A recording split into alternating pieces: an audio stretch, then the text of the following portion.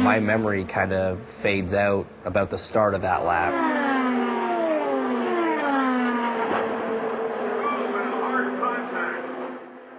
Kicks back in, you know, waking up in ICU on a ventilator. At the time, I had absolutely no memory of how I got there. Even as a little kid, when I used to watch the Indycar races, for me, what fascinated me, apart from the racing and the technology and the speed, was how well these people organize having their own hospital on site with their own doctors and people they understand about the job. We're all firefighter paramedics on the trucks. We have 3 trucks, 4 guys on each truck. The benefit is there's a core group of guys. We work together every weekend. The drivers know who we are. They feel comfortable about looking up and seeing somebody that they know.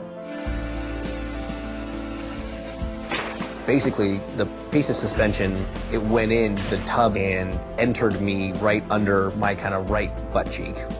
And it came out up and around my left hip. They got me into the ambulance and immediately were just trying to pack the wounds and try and stop the bleeding. Bleeding out was really the big worry of that day. My main role is accident investigation. We record as much information as we can about that accident. We wanted to make sure we weren't going to see that same type of failure and put another driver through that.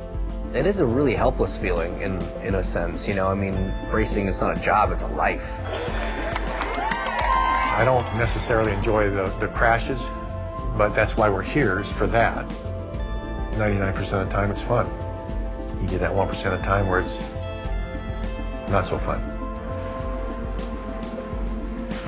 People don't realize how much IndyCar did for safety and racing.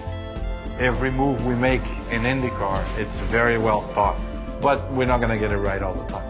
All of these people have massive amounts of experience, not only, you know, in medical and EMT, things like that, but at the racetrack doing this particular job. I mean, they're all very seasoned, very experienced, and there's no doubt that that played a huge part in what got me out of that car in one piece, still breathing.